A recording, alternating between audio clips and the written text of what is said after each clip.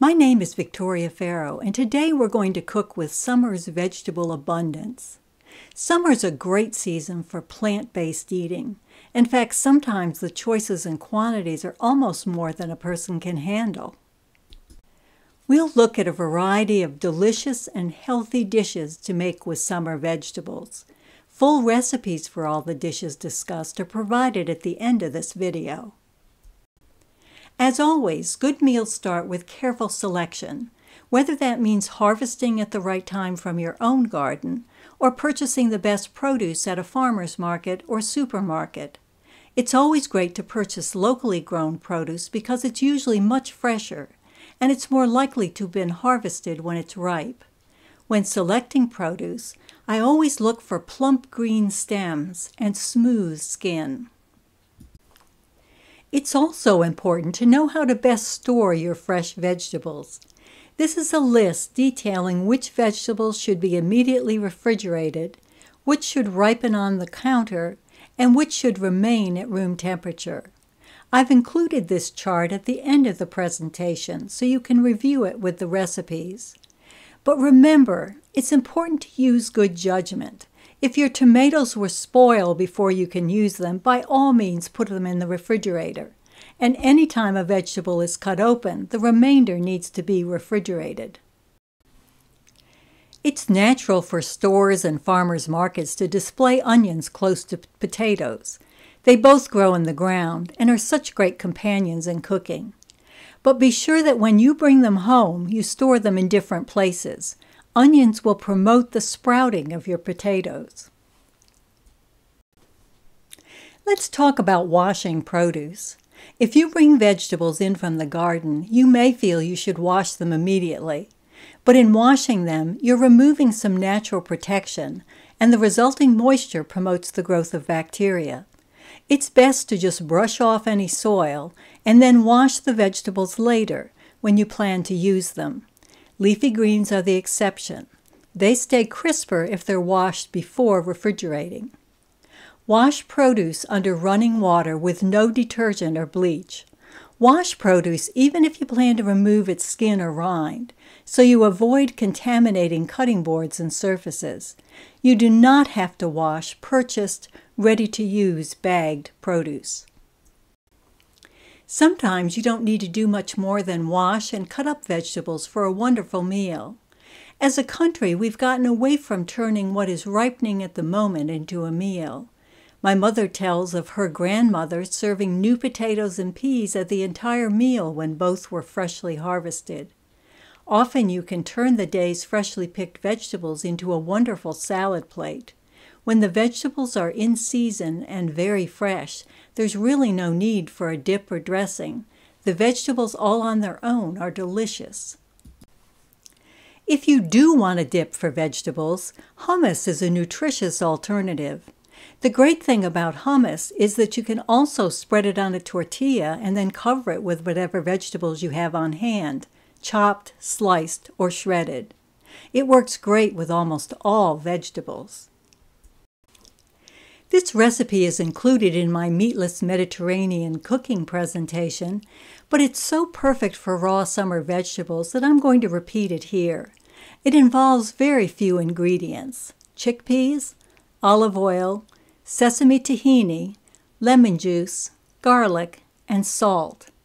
Canned chickpeas, also called garbanzo beans, work fine for the recipe, but when I'm able, I like to cook dried beans to avoid the additional sodium.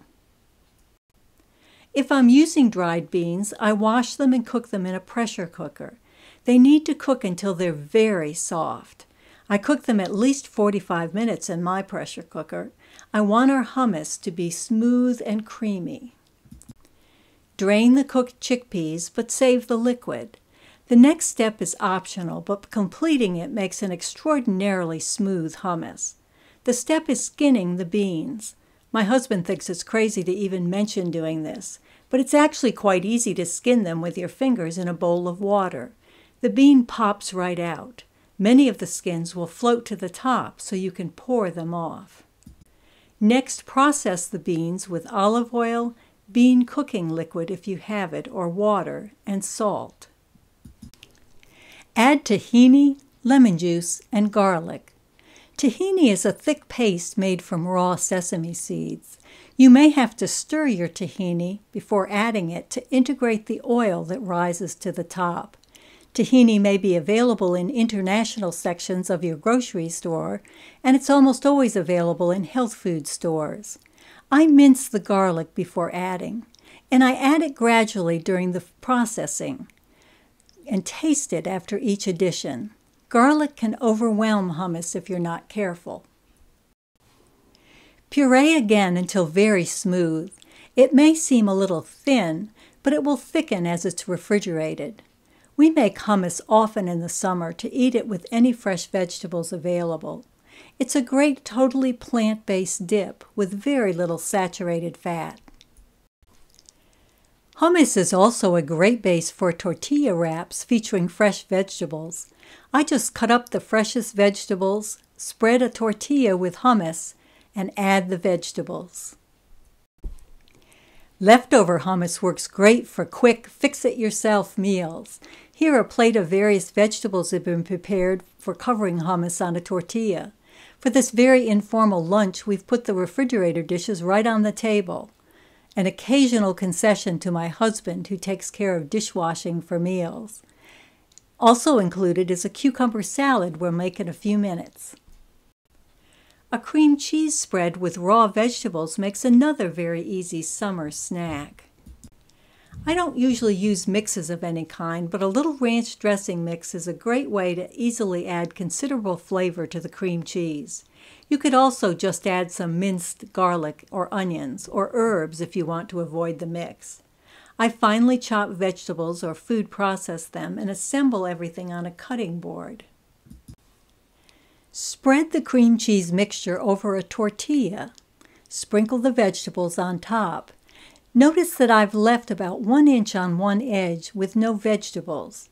The area without vegetables will seal the roll shut when you roll it. Roll it up and then place the rolls in a container and refrigerate them if possible for at least an hour for easier slicing. Slice the roll into pinwheels. The pinwheels stick together more firmly if you use more cream cheese, as I did in the 4 rolls in the center. But I really like them with less cream cheese and more vegetables, as around the outside. This is a great snack for children as well as adults. It's even fun to make with children. If you want, you can also mix the chopped vegetables into the cream cheese and then spread it. But I like the way it looks with the layer of cream cheese and the contrasting vegetables. Another recipe using raw vegetables is Asian zucchini noodle salad. At some point in the summer, most of us find ourselves with more zucchini than we know what to do with. This is a great way to use the vegetable. This salad can be made with finely sliced zucchini, but if you have a spiralizer or other food slicer that will make zucchini noodles, they're great for this recipe. My spiralizer works best with half a zucchini at a time. I don't peel the zucchini, as the peel is fine to eat. It adds color to the dish, and most importantly of all, it contains many of the vegetable's nutrients. Actually, a zucchini is a fruit, but for this presentation, we'll refer to it as a vegetable. When I'm spiralizing the zucchini, I set a baking pan under the machine to catch the noodles. The zucchini noodles will come out very long. I use kitchen shears to cut them into smaller strands. These noodles are very low in calories and can be used with a variety of salad dressings and pasta sauces. If I'm using them as pasta, I don't boil them as you would noodles. If I cook them at all, I drop them into boiling water and immediately remove them and drain them.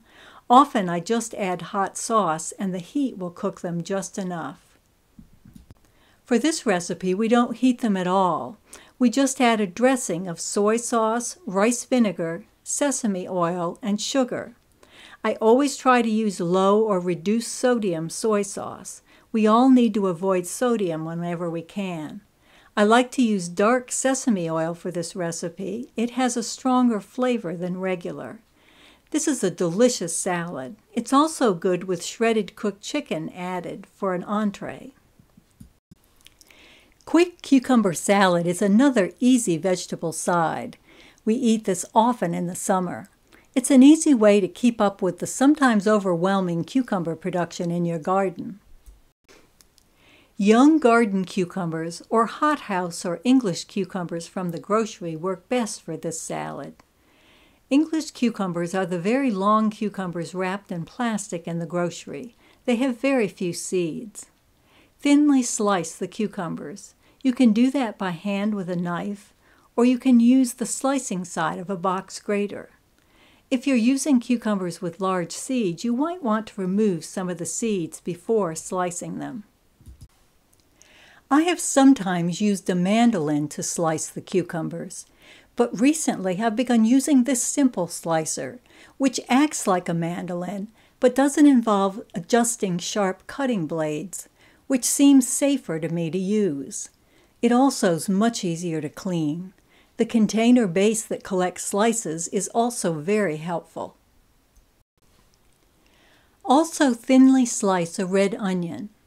Combine the sugar and water in a pan and heat until the sugar has dissolved, and then add white vinegar, salt, and red pepper flakes. You don't need to use a fancy vinegar for this. Plain white distilled vinegar works just fine. Pour the hot liquid mix over the cucumbers and onions and refrigerate the mixture. It's best if it sits overnight in the refrigerator, but I must admit that we have often eaten it hours later. We've even eaten it warm. It's delicious and keeps very well. We grew crystal apple cucumbers this year, a cucumber that's about the size of a tennis ball and has a lot of seeds even when young. The seeds are not as tough as they are in many large cucumbers, so I tried making this salad with seeds and all, and it actually came out fine. As you can see, not only did I have the wrong kind of cucumber, but I also had only yellow onions. The salad doesn't look as attractive as it might, but the flavor was great. It can really be made with any onion. The onion doesn't have to be sweet. This salad is a great dish to have on hand to eat with other leftovers. Here we're enjoying it with sliced tomatoes, roasted beets, and raw peppers. It's a tangy, sweet, and sour. My husband calls it dessert. We're featuring a lot of raw salads, but it's hard not to when we're dealing with the great fresh vegetables of summer. Cilantro lime slaw is a great coleslaw variation, one that goes really well with seafood and with tacos. It's very simple to make. Shredded cabbage can be purchased, but it's also easy to shred your own. I use the slicer we used earlier for cucumbers. If you use a slicer like this or a mandolin, be sure to always use the knobbed spike vegetable holder, so your hands never come anywhere near the blade. You'll end up with some exterior leaves that don't shred. I just shred them using my chef's knife on a cutting board. Thinly slice a red onion. I also add shredded carrots or thinly sliced peppers. Chop fresh cilantro. Cilantro is very tender. It's fine if some stems are included with the leaves. Mix the dressing of olive oil, lime juice, honey, garlic, red pepper flakes, and salt. Fresh lime juice is great for this, but you can also use bottled juice if you don't have fresh limes on hand. Combine the vegetables, add the dressing, and toss. Here we're adding it to a shrimp taco. We love it with tacos. Another recipe that takes advantage of seasonal vegetables is summer squash and sweet corn. It's a cooked side, but it's also great warm, at room temperature, or even cold. This dish is very simple, and that means every ingredient is important. The recipe works with any summer squash. Just be sure your squash is fresh. The squash in the upper left would make me decide to cook something else. We want to leave the skin on to maximize nutrition, so freshness is especially important. I cut the squash in a small dice just a little larger than corn kernels. If you prefer, you could shred the squash. If you're using fresh sweet corn, you'll need to husk it.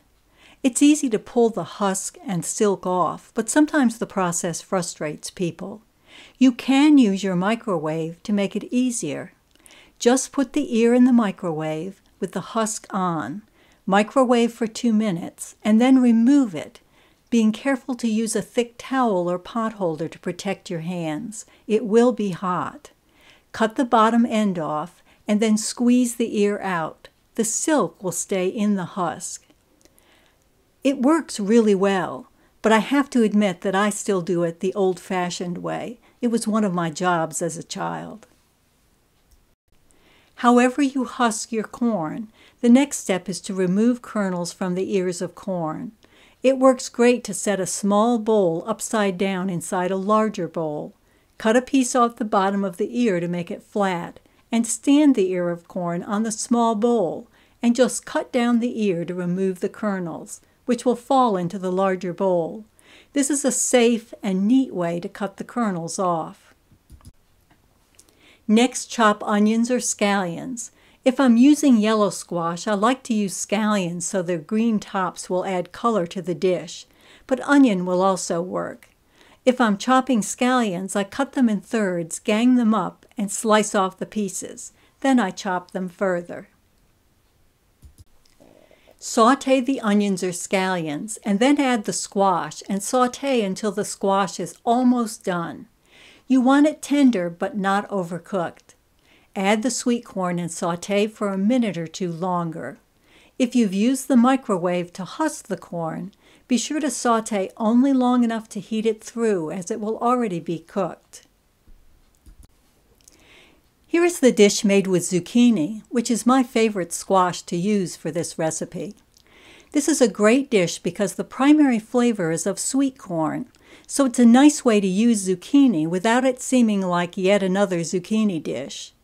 When you eat what feels like a half cup of corn, you're really eating a quarter cup of corn and a quarter cup of zucchini, which is much lower in calories. This dish is great warm, at room temperature, or cold. In the summer, it's especially important to be flexible with cooking. When these string beans began maturing a few at a time, I steamed what I had on hand, chopped them up, and added them to a batch of corn and zucchini. I also chopped up one of the stalks on an onion I'd just harvested and used that for the onion in the dish. The dish worked great with these changes. My only disappointment was that my purple string beans turned dark green when I cooked them. I'd hoped to add purple to the dish. Summer often brings a surplus of greens and herbs. A delicious way to use those is to make a pesto. The traditional pesto is made with basil, and it's delicious. Basil leaves are food processed with garlic, olive oil, pine nuts or other nuts, lemon juice, and salt, and then cheese is often added just before it's served. If you want your pesto to stay bright green, you can blanch the basil by dropping it into boiling water, draining it, and then shocking it in ice water. Squeeze the excess water out and then puree it. You can also just make it with the raw basil leaves. I have to admit that's what I usually do. As the season progresses, I find that sometimes basil becomes very strong. I've discovered that adding a small amount of cooked potato when I'm processing the pesto dilutes the strong basil just a little and also results in a creamier pesto with no added cream or oil. Pesto freezes well. I freeze it in muffin tins and then put the frozen cakes in a freezer bag so I can pull one out whenever I want pesto.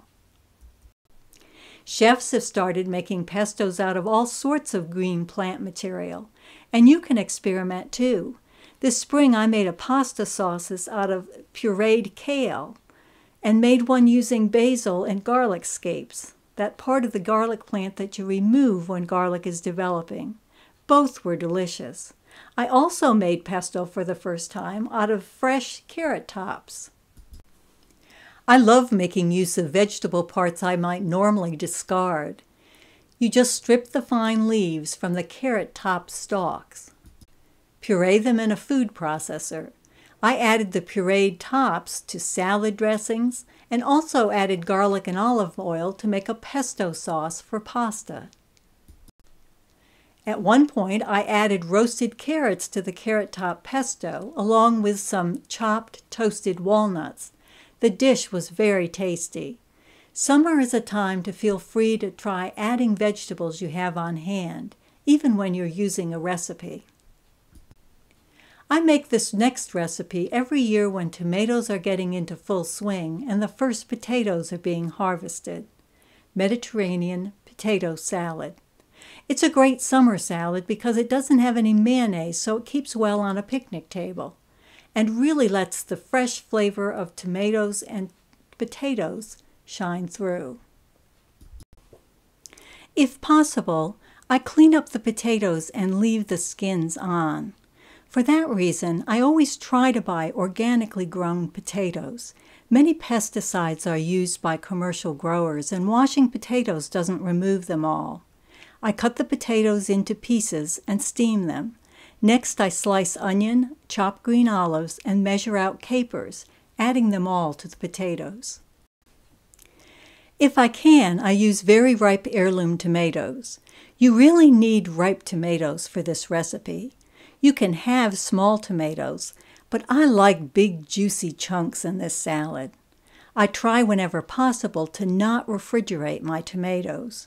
When you keep tomatoes on the counter, it's best to set them stem side down, and I cover them with a kitchen cloth to discourage gnats. Core your fresh tomatoes, cut them into wedges, and then into chunks. Remember that if you cut a tomato open and use only part of it, you will need to refrigerate the rest. And you'll need to refrigerate the salad if you're not eating it right away. Combine everything with the dressing of olive oil and white wine vinegar. Season with salt and pepper, and you have a delicious salad. This is a very easy recipe for enjoying newly dug potatoes, or any other firm potato for that matter. It's potato with mustard dressing.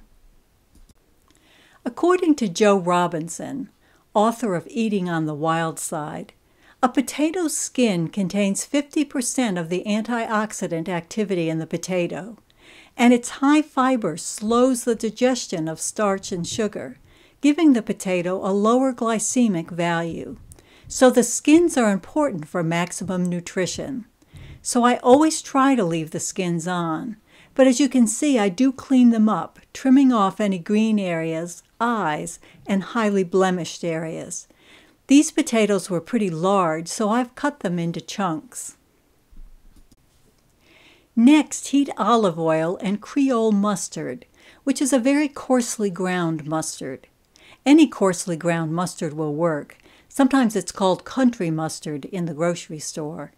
I also add a little cayenne at this point. You can adjust the amount for your taste.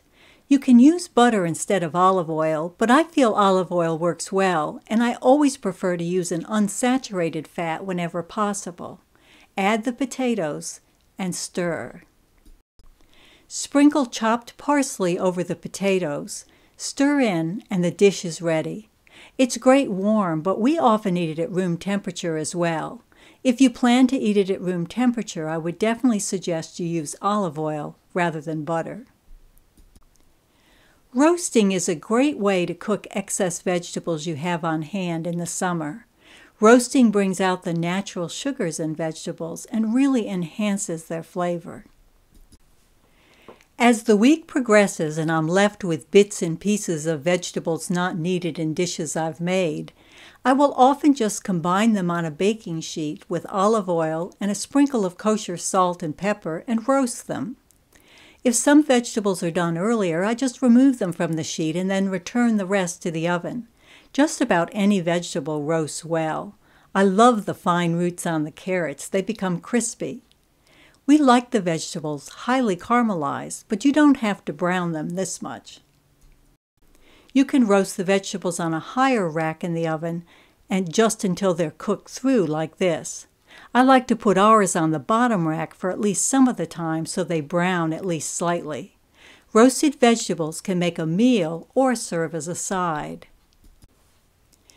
Our next recipe is a very easy pasta recipe that we really enjoy. Green pea, basil, and scallion pasta. The recipe can be made with fresh peas, but frozen peas also work very well. I think these days peas are a highly underrated vegetable. They really are delicious. Because of the shape of peas, this recipe really works well with a pasta shape that has a pocket to capture some of the peas. First, chop scallions or green onions and fresh basil. Basil really works well with peas.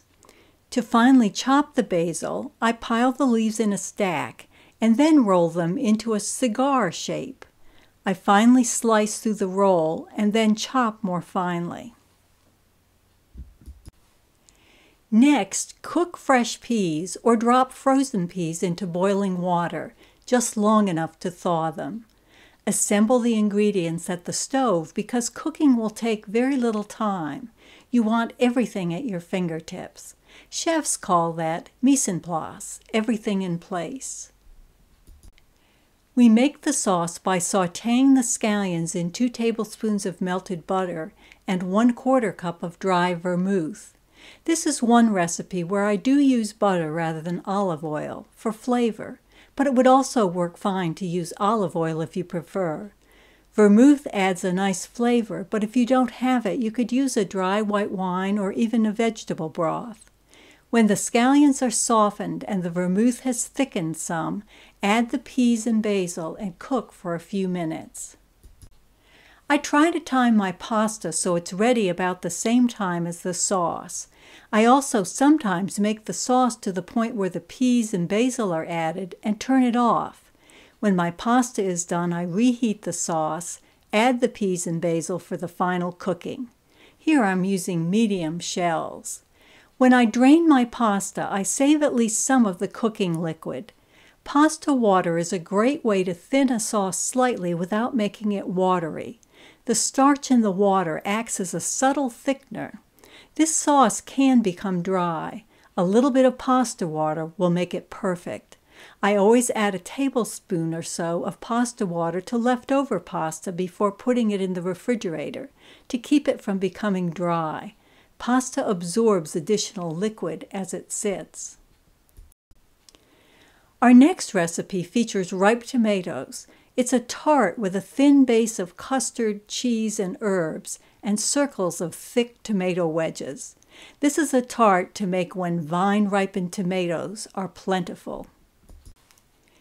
First, prepare tomatoes by coring them, cutting them into wedges, and then letting them drain in a colander to remove some of the liquid. The recipe uses both basil pesto and chopped fresh basil, along with oregano. Here I'm using some pesto I froze earlier in muffin tins. This is made in a pie crust that has been baked blind, baked without filling. You can make your own favorite pie crust recipe, or you can purchase a crust. You can use a 9-inch crust and just roll it out to 11 inches to fill a 10-inch tart pan with a removable bottom. Pesto is spread over the bottom of the cooled baked crust. The Swiss cheese is sprinkled over it. You could substitute cheddar or mozzarella for the Swiss cheese or use a combination of cheeses. Next, sprinkle with the mixture of chopped fresh basil and oregano. The tomato wedges are then laid on top. A custard of eggs, salt and pepper, and a small amount of heavy cream are whisked together and then poured over the tomatoes. You can swirl the pan to distribute the mixture between the tomato wedges. Bake until all is set. This recipe is all about the delicious baked fresh tomatoes. Our next recipe is for an entree. Eggplant stuffed red peppers. With a tossed salad, this makes a full meal. Eggplants and peppers star in this dish. In the summer, it includes vine-ripened tomatoes. You can see here, though, that I'm making it in the winter, when Roma tomatoes are the very best tomatoes available. Globe eggplants like the one pictured work well, but really any eggplant will work. Dice the eggplant into 1/2 inch to 3/4 inch pieces. Note we're leaving the skin on. The only time you would need to peel the eggplant would be if it was not fresh. The skin can get tough as it's in storage. The eggplant doesn't need to be salted for this dish either. Cut the red pepper in half and remove the core, membrane, and seeds. Place the halves cut side up on a baking sheet. Chop the other ingredients, including anchovy fillets, capers, Kalamata olives, parsley. Measure out dried breadcrumbs. If I'm using Romas, I usually peel them for this recipe. I don't usually peel vine-ripened heirlooms harvested in the summer unless they have a very tough skin or large amount of seeds. To peel them, drop them into boiling water for a few seconds and then into an ice bath. The skin should pull right off. If you want, you can cut an X in the skin at the bottom of the tomato before putting it in boiling water to help the skins peel in large pieces. I usually don't find that necessary. I usually also seed Romas. I just cut them in half crosswise and squeeze out the seeds. Then I chop them. I don't usually seed summer tomatoes, but you can if you want. Sauté the eggplant until tender and add other ingredients except the breadcrumbs and simmer. Remove from the heat and add the breadcrumbs. If you're looking for a gluten-free entree, it can be made without the breadcrumbs. If I did that, though, I would definitely seed the tomatoes to eliminate excess moisture. Divide the filling among pepper halves, drizzle olive oil over them, and add 1 cup of water to the baking pan. Bake at 450 degrees and serve warm or at room temperature. I love room temperature entrees and sides. They reduce so much of the last-minute pressure of meal making. We're going to cook another summer vegetable entree that's perfect for when peppers and tomatoes are ripening. It's a spicy Moroccan vegetable stew, spicy vegetable tagine. It's called a tagine because it's traditionally cooked in a special vented baking dish called a tagine. We'll cook ours in a casserole dish, but if you have a tagine, by all means use it. And any earthenware baking dish will work especially well. The dish features peppers, celery, tomatoes, and potatoes. Fingerlings are delicious in the dish, but they're not required. I many times use small potatoes, but large ones work as well. I also sometimes use small tomatoes I've popped in the freezer when I was afraid they were going to spoil, like those shown in the bag. In this dish, celery is used as a major vegetable. The recipe calls for 24 2-inch pieces, which is probably more celery than you've ever put in one recipe, but be sure to use it. I trim out the sections like those shown on the right, but otherwise use pieces of all thicknesses. Next, cut 1.5-inch squares of red, yellow, and green peppers. You can use any color, but it's great to use 1 green and 2 of the sweeter peppers, red, orange, or yellow. I cut slabs from the pepper, remove the membrane, and chop the slabs into squares.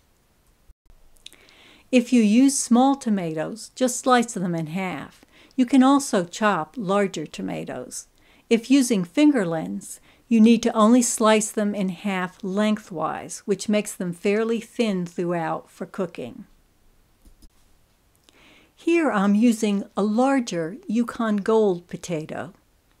Normally, I wouldn't peel my potatoes for this recipe, but when I see green chlorophyll like this on a potato, I know that it's been exposed to quite a bit of light, which also encourages the production of solanine, which can be toxic to humans in large amounts.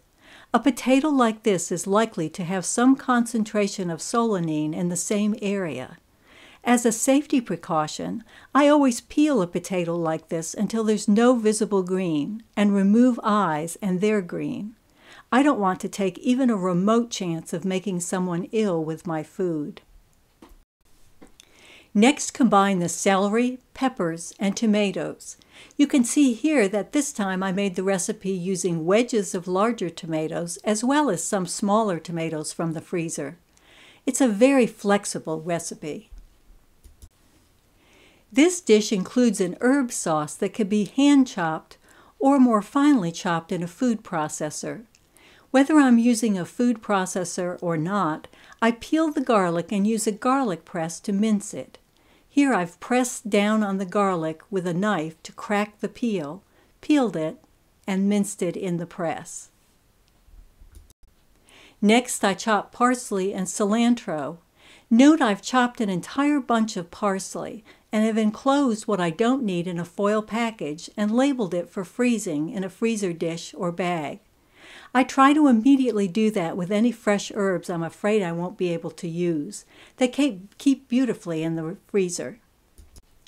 Next, I combine the garlic, paprika, cumin, cayenne, and salt, and then add the parsley, cilantro, lemon juice, apple cider vinegar, and olive oil. I prefer to hand chop the herbs so there are larger pieces. But you can also process it all for more of a sauce. Either method results in a very flavorful dish. The next step is very important. You steam the potatoes until they're almost done. If you don't do this, you will need to seriously overcook the peppers and other ingredients in the oven in order to have edible potatoes. I know this because I recently forgot the step. I've also begun throwing the celery in on top of the potatoes for the last 4 or 5 minutes or so, especially if the celery is very firm. Usually that means very green. Combine the pre-cooked vegetables and everything else in a large baking dish. Cover it with a lid or foil. Bake covered. If you have hand-chopped herbs, it will look like the photo on the left, and the right is the way it will look if you process the herbs in a food processor. You can serve this stew with couscous or rice.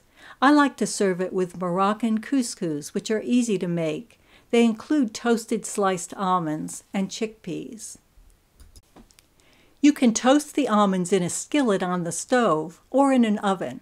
Just watch them closely as they're very thin and will burn easily. Juice a lemon. I have given a measurement in tablespoons as the size of lemons and the amount of juice in them varies widely.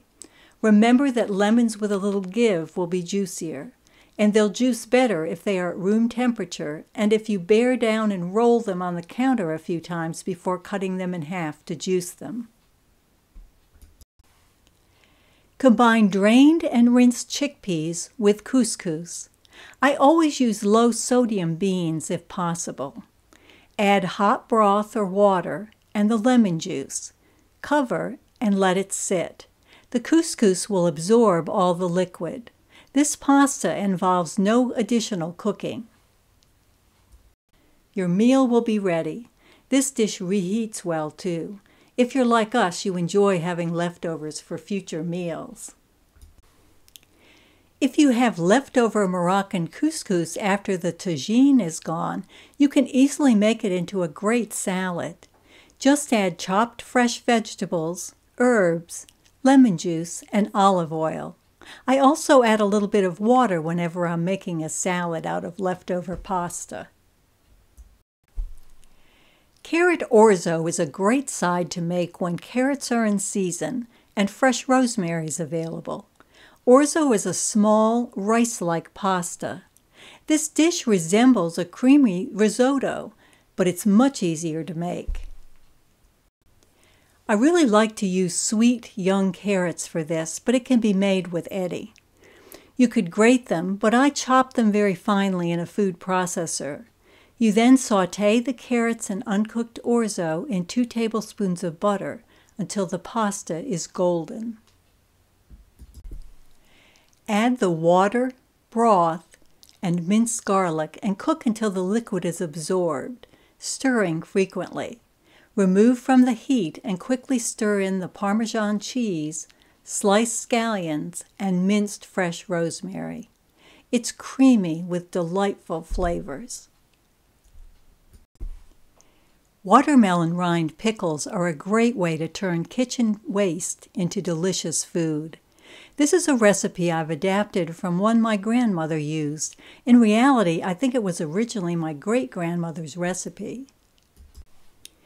Remove the fruit from each watermelon slice. I used to meticulously trim off all the red, but I've come to realize that it's actually quite attractive to have a little left on. Next, trim off the green skin. Be sure to do this safely. You can lay the piece on its side and cut against the board to trim off the skin, but it's probably easiest to use a vegetable peeler. Hold one end of the rind in a hand and peel the other half, then switch ends. The rind will be a bit more tender the farther you get away from the peel. Cut the rinds into chunks and let the pieces sit overnight in salted water. Boil in vinegar and water until they're soft, and then cool them. Boil sugar, water, vinegar, turmeric, cinnamon, cloves, and allspice until it becomes a syrup. Add garlic powder and onion powder if you like, I do, and then add the rind and mix. These can be kept refrigerated, or you can process them using instructions for your canning equipment. I usually make just a small batch and use them over a few months. If you would like to make any of these dishes, full recipes follow. Remember, you can pause the video at any point to photograph a page of the handout or review a recipe more closely. If you want to view the video for a specific recipe, the description below the video contains a list of contents with a link to the recipe in the video.